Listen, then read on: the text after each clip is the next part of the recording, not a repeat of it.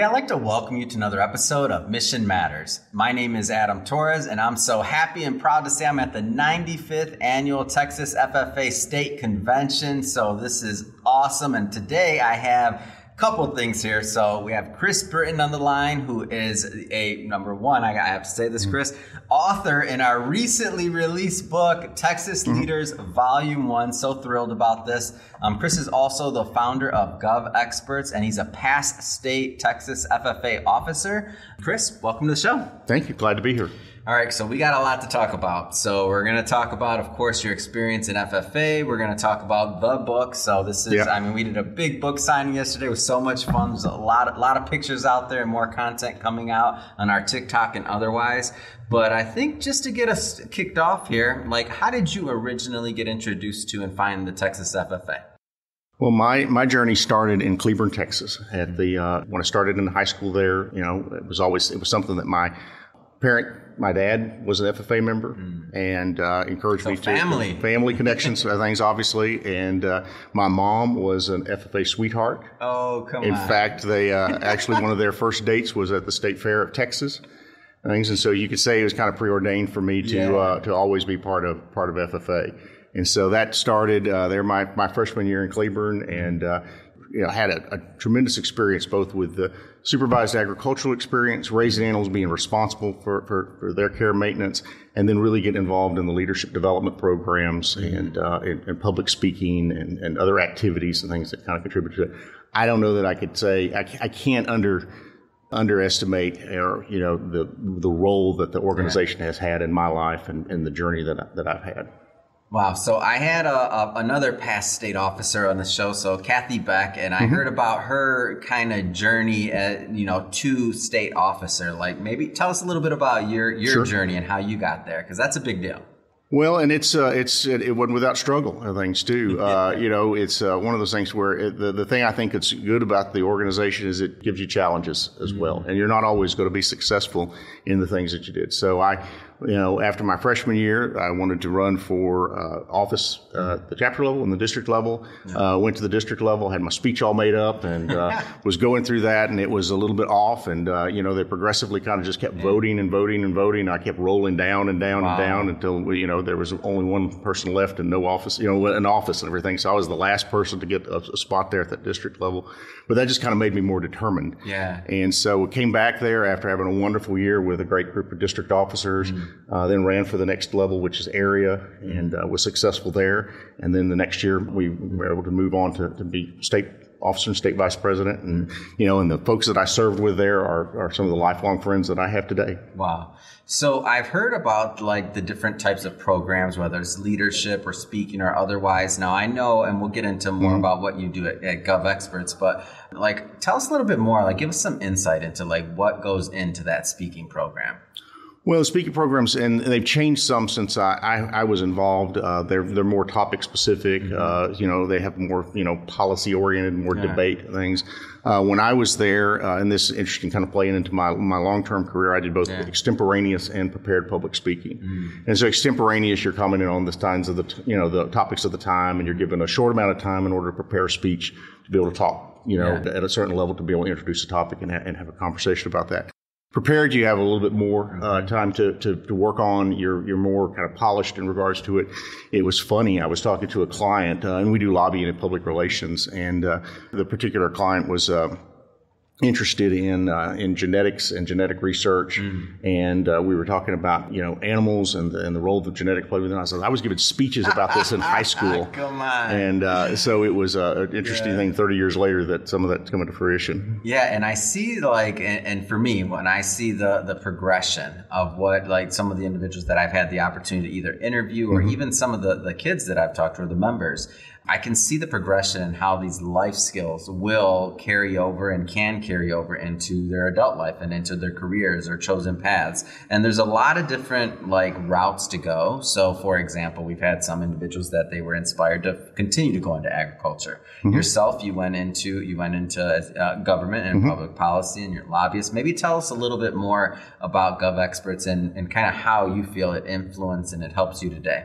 Sure. Well, GovExperts is our political consulting firm, and it's also a community. So we try to provide a forum and a platform for individuals to talk about public policy issues in a serious manner and to help work towards solutions in regards to that. And part of that just comes from that background that I had in FFA talking about policy issues. How could you not bridge that connection? Absolutely. And so those public policy issues, we talked about them, we've been doing, and they mean something. And so one of the things I've been drawn to, and one of the things that we've worked in the book, my chapters focus on civic leadership and participation and the importance of it. And so that the genesis of that was my time in FFA. Wow. And, FFA has prepared me to be a good citizen. It's prepared me to participate in our political process. It's prepared me to advise clients in the legislature, that have business in front of the legislature in regards to how to achieve their objectives. And so, I view FFA and ag science as really kind of that impetus and that empowerment.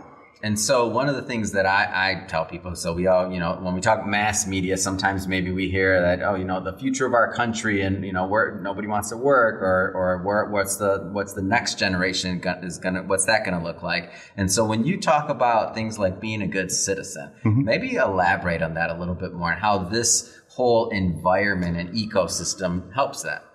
You bet. I think working through difficult issues, you've got challenges that you have at the chapter level, at the district level, area level, and our national level within the FFA that you've got to work through. Like there's resistance. It's not given to you. You have to, and I don't mean resistance. I mean, it's challenging. It's challenging whenever you have two people that have difference of opinions and things. They've got to work through that. You got to work through it in a way, too, that you can work with that person the next day. And so that's kind of the challenge of our democracy. And I think one of the things that's most important, too, about where we are today as a society, we're polarized along the extremes. You need organizations that train people how to work within our civic system and be engaged and to be effective. Yeah, because there's been different periods and times where, in different, let's say, governments where you can disagree and afterwards you're still, colleagues. That's right. You move on. And I feel like when I think about Texas FFA and FFA in general is that having that experience at a young age of knowing that somebody can have a differing opinion and still be your, community member and still, have a good relationship with, like that's key. That's key to growing. Absolutely. And it's so important, like I said, to be able to function in society that way. And you think about it too, and you ask about the ways in which the organization parliamentary procedure, the ability to run a meeting and to run a meeting on time to get out. That's something your colleagues will appreciate many years for things, if the ability to run a meeting and get done by a deadline. And so those are kind of important traits that are out there. So what keeps you, coming back? What keeps you involved? A lot of different things you could be doing with your time. You're a busy guy. You're here this year. Like that's not, there's no lack of things pulling you in different directions. What keeps you coming back? I think a couple of things. One is I've remembered a tremendous sense of loyalty and debt to this organization. And it has given me so much.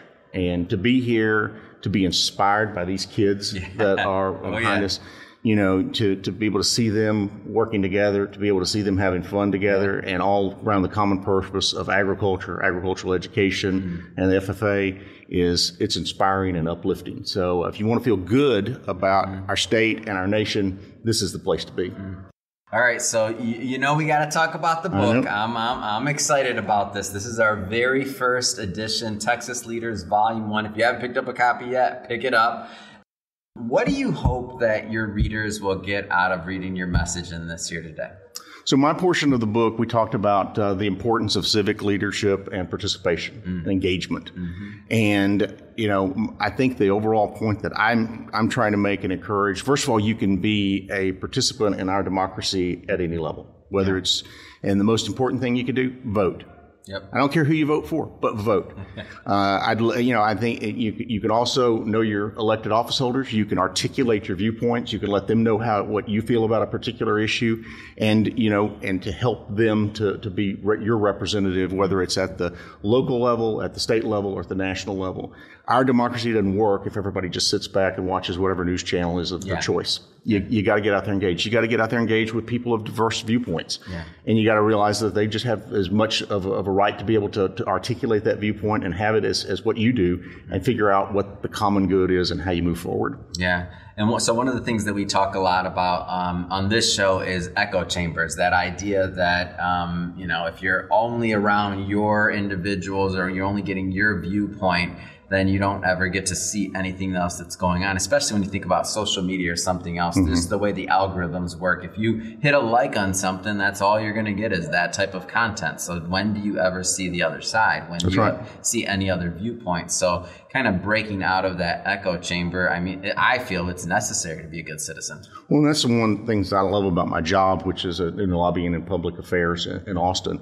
On a particular issue, we've got to understand not only what our side's coming from, but we've got to understand what the other side's coming from. So you see very diverse things. You're challenged to come up with all sorts of different understandings of issues that are out there. And so it works very nicely to satisfy my ADD too. So. I'm a big fan of this. You're almost in this case forced to break out. You are on a daily basis because you have to get to the issues. Yep, absolutely. Well, I want you to talk maybe to the corporate sponsors. So there's a lot of individuals out there that they watch this show. They're business owners, entrepreneurs, executives, and they go to events, they sponsor events. Maybe they're not here today, but why should big business think about supporting these kids and supporting the organization? Well, I think from a standpoint of a future recruiting for employees, there's no better recruiting pool than the kids that are behind us. They have a grit and a determination that I think will yield any corporation, anybody that's focused on results, things would do to consider them. I think too, when you're investing in them, you're investing in an organization that's training people to be good citizens, training people to be good workers, and the skills that they're learning, they're going to be applicable in agriculture, but they're applicable all out. Thanks to some of our corporate sponsors that I just walked through the convention hall to visit, Exxon, Wyndham Hotels, McCoy's. Those are our top flight employers in our state, and they recognize what's going on here with the Texas FFA. Yeah. It's great. Well, Chris, I'm thrilled to continue to promote this book with you, and I'm so happy that you came on the show today. And I just want to say, hey, I can't wait till the next time we get to meet, and thank you again for coming on the show. Looking forward to it. Thank you very much, Adam.